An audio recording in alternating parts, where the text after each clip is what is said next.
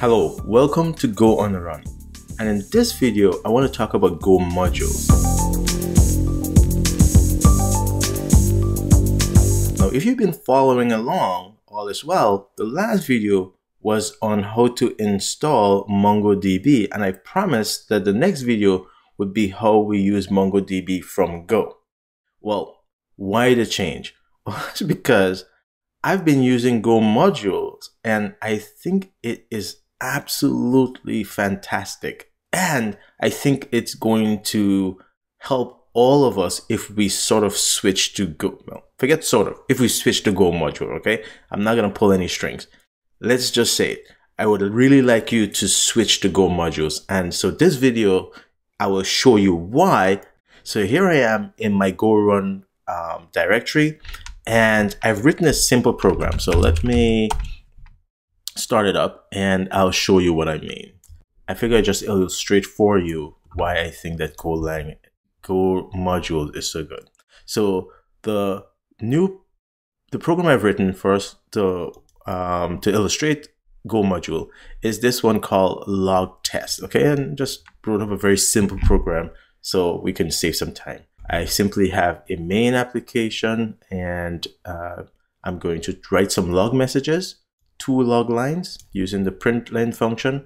And then the last one is to say fatal, log fatal, and this should cause my program to exit. I'm using the standard Go package. Let me run the code and let's see. All right. So going to our log test directory, same exact code. I haven't changed it.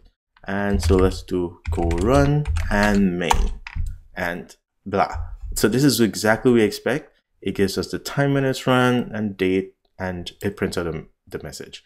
Now, if you come from a Java environment of writing log messages, you sort of expect to see things that log messages that are info versus debug versus trace versus what's warning. And then, of course, if you have a fatal one, well, sure, the program would might be telling you that it's going to exit, but you sort of want that indication from the log message itself. Like here, we have no indication that this is, whether this is informational only or it's a warning or for trace debugging. So for example, if I want that sort of thing, I'll have to include it myself. I'll have to say something like, you know, info, something like that. And this is a warning, for example. Right? Something like that. And then now if I rerun my program, then I get that output. So why should I do this? Why don't I just invoke, you know, log that info, for example, and have it prepend that string for me? And if it's a warning, I should be able to say log that warn, right? That is ideally what I would like.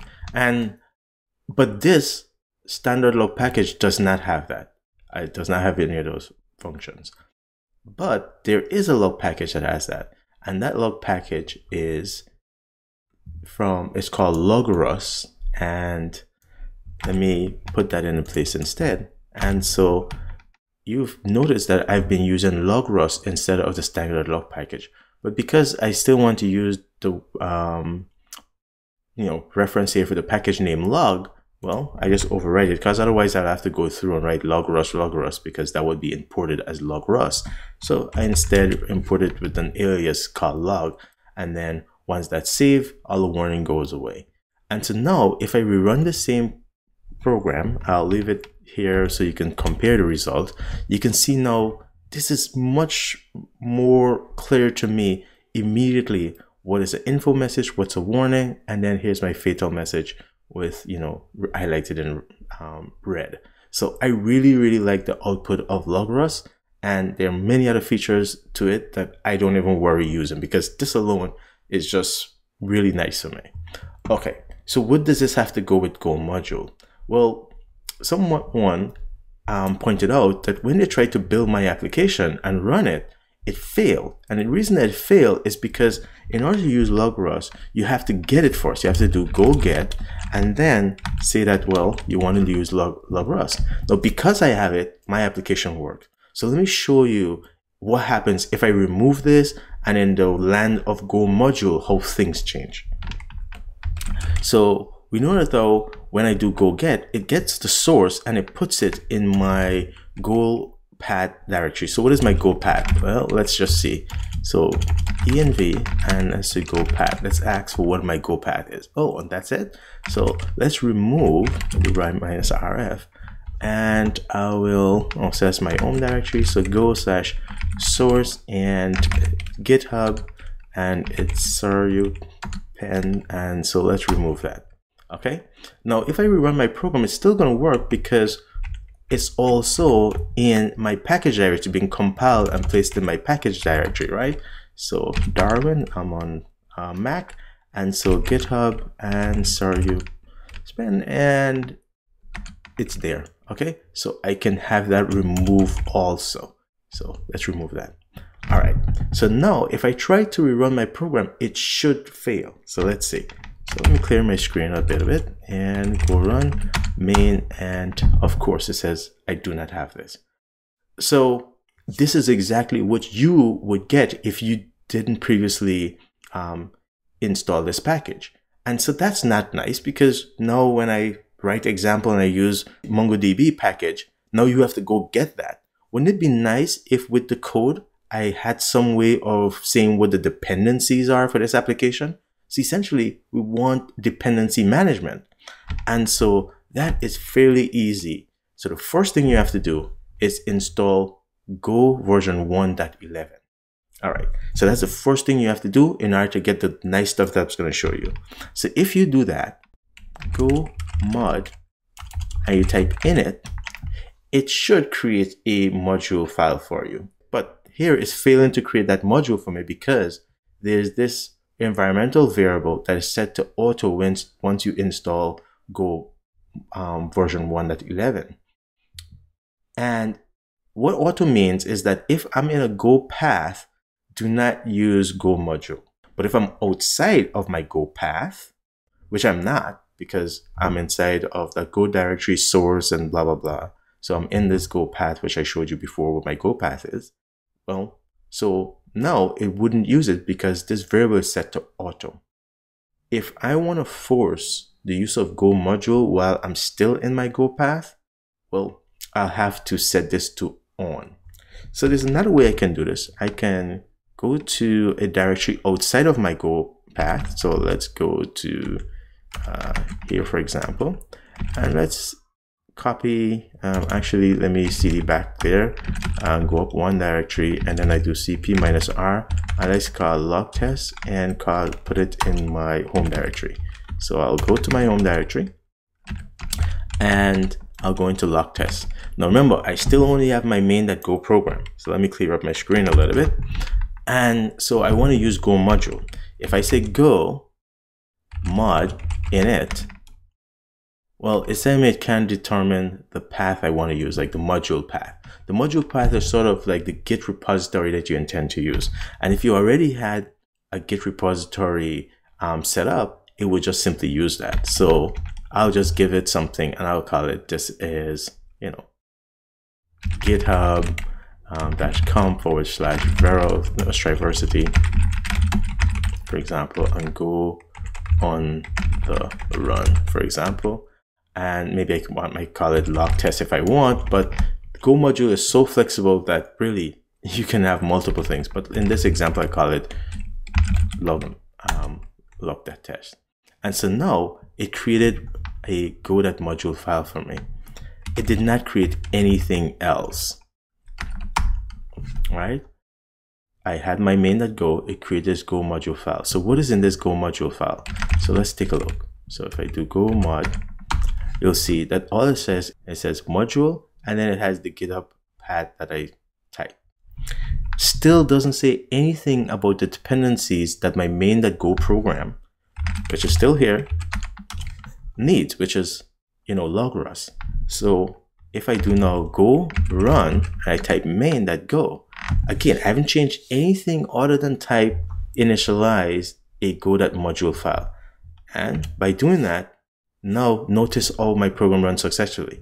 I did not have to install anything. I did not say go get. And what happened?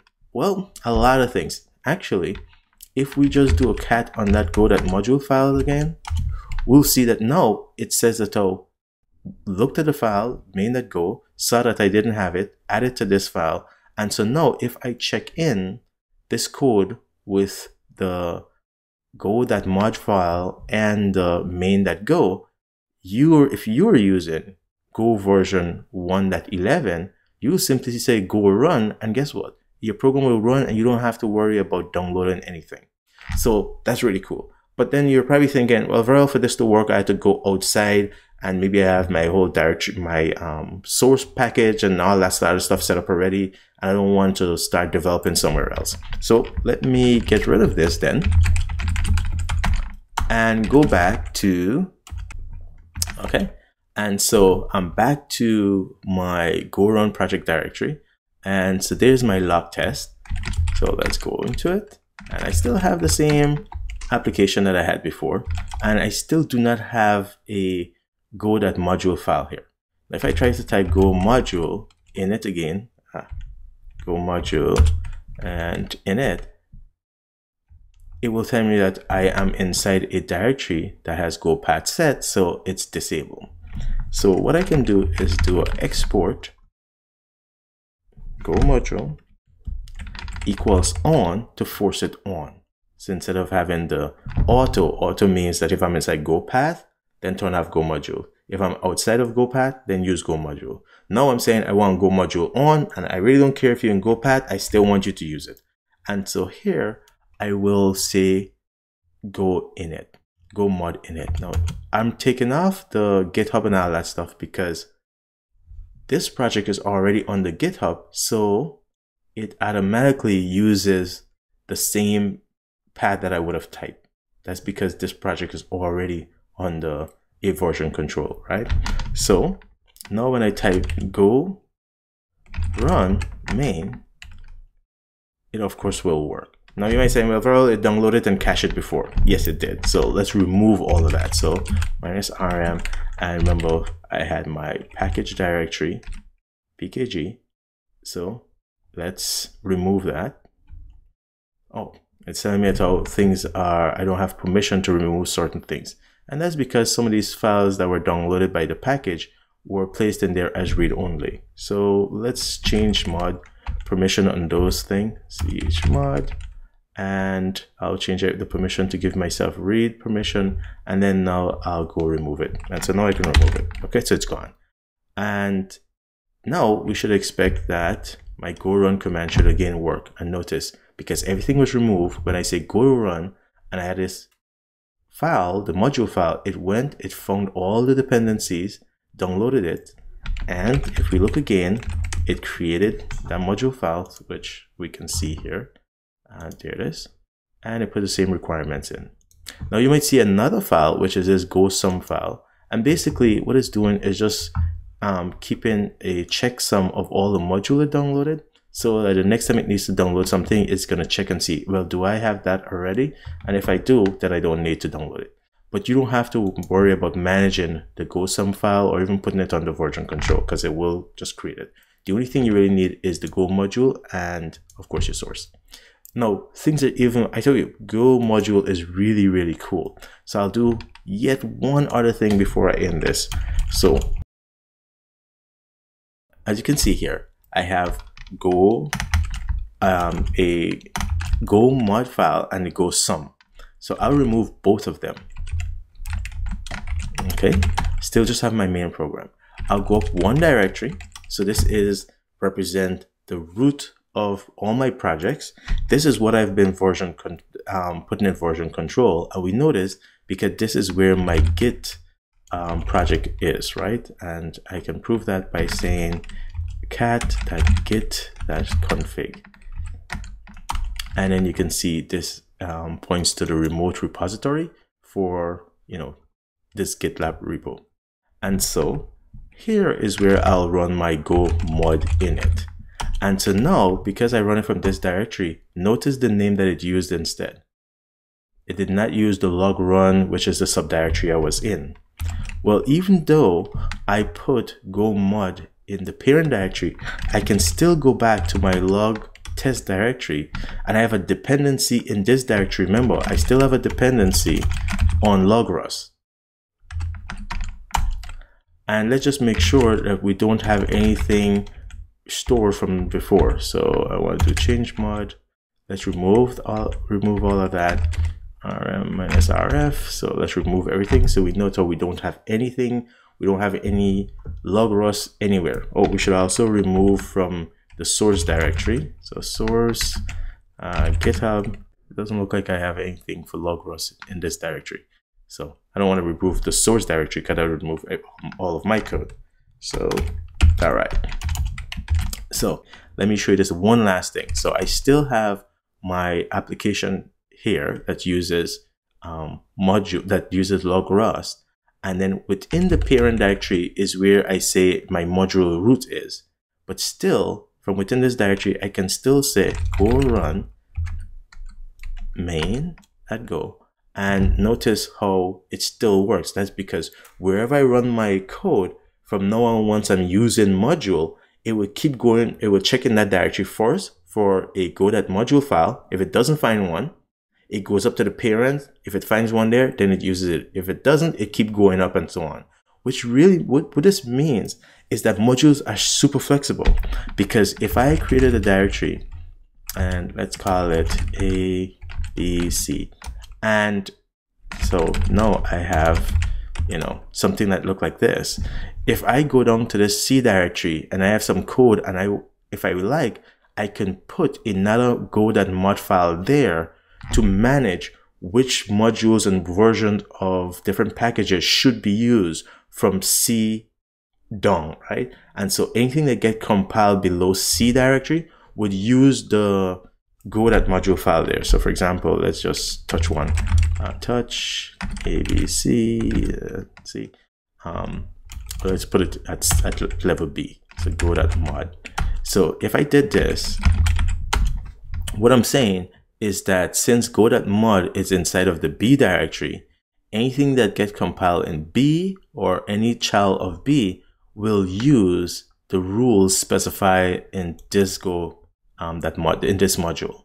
Okay, I haven't put anything in there yet, but you imagine that I had, of course, I went into this directory and had a module name and so on. So let's see, A, B, and let me just remove the go.module and have it created automatically for me by saying go mod init, and that should create a module for me. And as you can see, it created it with the name logtest/AB. So from now on, any code I write below this directory or its subdirectory will be governed by this go.module file. So you could have module within module, and that's why I think this is so great, because it makes it super easy now for the author of piece of code to just provide the code and know that how it can be built correctly by somebody else who includes it. So that's why I think you should immediately, if you haven't already, install Go 1.11 and then start using modules. All right, so in terms of reading material, there's some stuff out there that you can read, and the easiest way to get to it is to go to the Golang webpage, go to download Go, and of course you can download the version of Go.11 for your operating system. And after you've done that, but if you want to read more on it, then you should go to release history, and then click here, and then release notes. So Go 1.11 release notes, and then it tells you all about the packages here. And this is basically how the Go module works, and there's a whole lot more to it, okay? Another thing that you might want to do is to go check out this documentation on new concepts. Well, actually it's not there. It's Russ Cox wrote a blog post, and where is it? So here it is, this website. And this sort of gives you the nice background on why we need Go modules and all the features and so on of it. So how it works with, versions and semantic versioning, and there's so much more to this that really I cannot cover it all, and I'm still learning myself, but definitely go check this out. So I think that's it. So take care, see you in the next video. Thanks for your time.